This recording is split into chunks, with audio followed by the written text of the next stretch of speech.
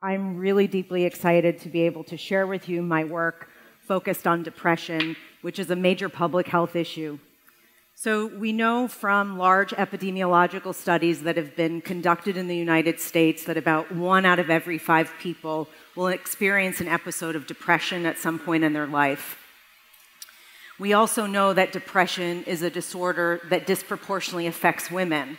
So during childhood, boys and girls experience similar levels of depression, but something happens during adolescence where girls start to outnumber boys by a ratio of 2 to 1, and that disparity persists throughout the lifespan. We also know, and many of us know firsthand, that depression is associated with a whole host of negative consequences in the short and long term. Everything ranging from missed educational and work-related opportunities, and in many ways, in its most extreme forms, with things like suicide. And because depression is so common worldwide, and it's associated with so many negative consequences, we know that depression is currently a leading cause of disability worldwide. Now, one of the things we do know is that exposure to stress and adversity, particularly when it happens during childhood, are some of the biggest risk factors for depression. We know that children, for example, who are exposed to adversity have about twice the risk of developing depression compared to their peers who are unexposed. And this is a really important finding because these kinds of stressors are nearly ubiquitous in our lives today.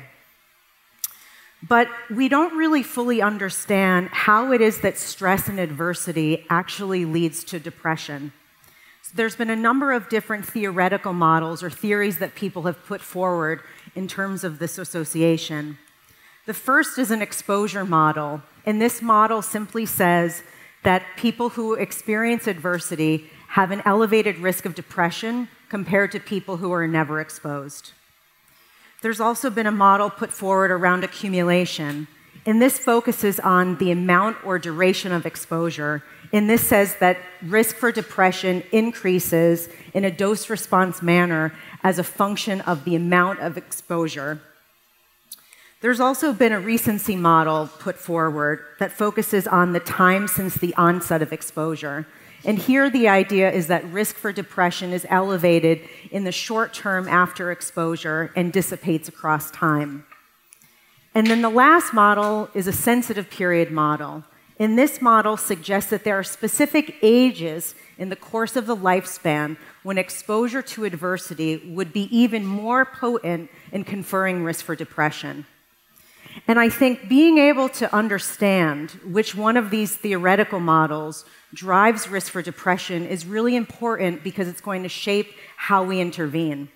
So if it's an exposure model, it suggests that we want to identify people who've experienced these stressors, but we can do that at any point in life. If it's an accumulation model, it suggests we want to identify people early.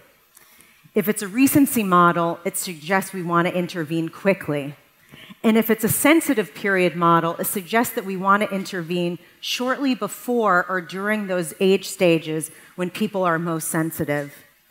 And this is an area of focus of my research work, is trying to identify these sensitive periods in development, which I think of as being high-risk periods or windows of vulnerability when adverse experiences are more potent, but also windows of opportunity when our interventions and protective factors might be even more beneficial in offsetting risk for depression.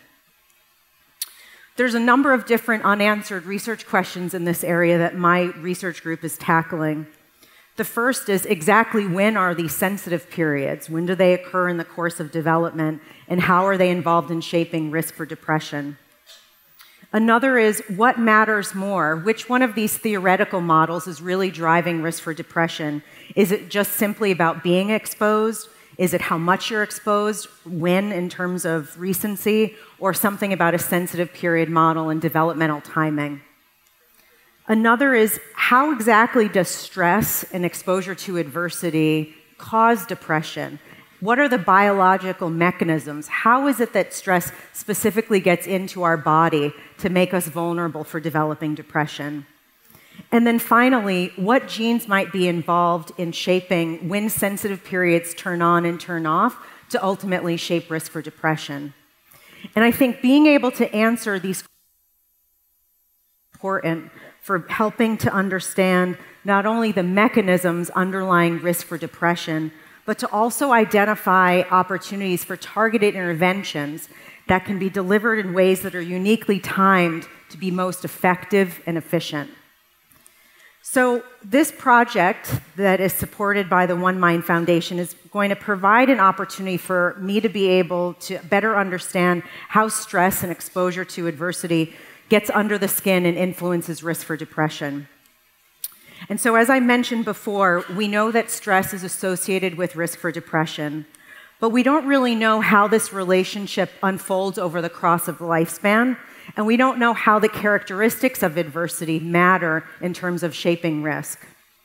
We also don't really know what stress actually does in terms of the biology, what changes happen as a result of stress exposure to then make people more vulnerable to developing depression. And so what we're planning to do is to be able to better understand one particular biological pathway which involves epigenetic changes. And so epigenetics is a mechanism for controlling when and how our genes are expressed. So every cell in our body has an identical genome. This is true whether it's a muscle cell or a liver cell or a brain cell.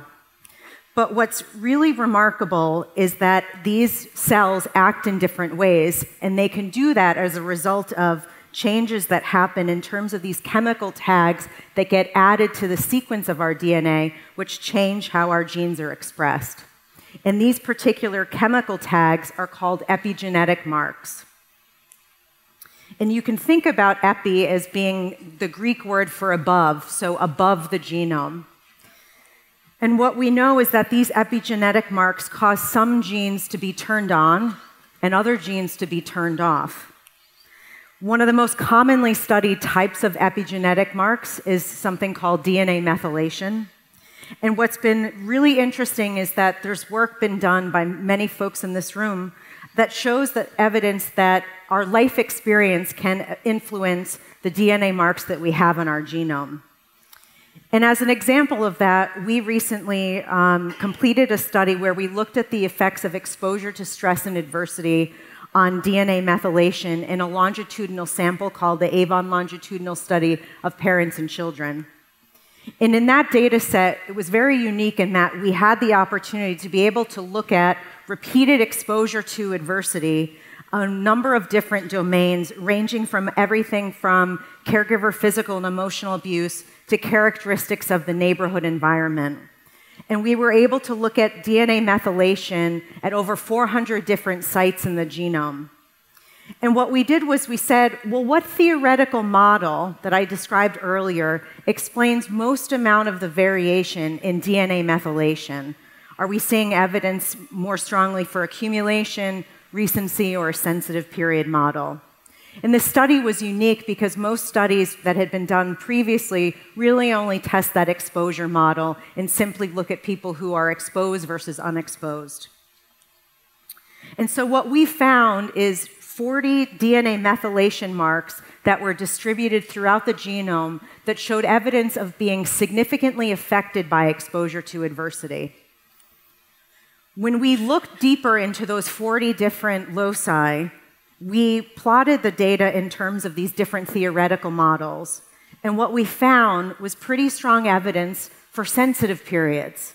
So of these 40 DNA methylation marks, we found that more than half were identified as being influenced by exposure to adversity that happened specifically during infancy or in the first 3 years of life. And this is pretty remarkable in being able to say that of all of these different ways that stress can manifest on our bodies, that it looks like there's some evidence that the developmental timing of when these stressors occur seems to matter most in terms of shaping DNA methylation. And so now what we're going to do, and we're very excited about this with the support of the One Mind Foundation, is to be able to leverage the power of using multiple data sets to explore these relationships on a much larger scale. And so with this award, we're going to be integrating data from up to 39 different birth cohorts where we have repeated measures of exposure to a range of different adversities DNA methylation, and risk for depression. And with that data, we're going to be able to accomplish 3 primary goals. So the first thing is that we'll be able to develop a consistent set of measures of stress exposure and depression across studies. The second is that we'll then be able to look at the characteristics of exposure in terms of the relationship between prenatal stress and DNA methylation birth, and then also the relationship between postnatal stress and DNA methylation during childhood and adolescence. And then as a third aim, we'll be able to link that to risk for depression during adolescence.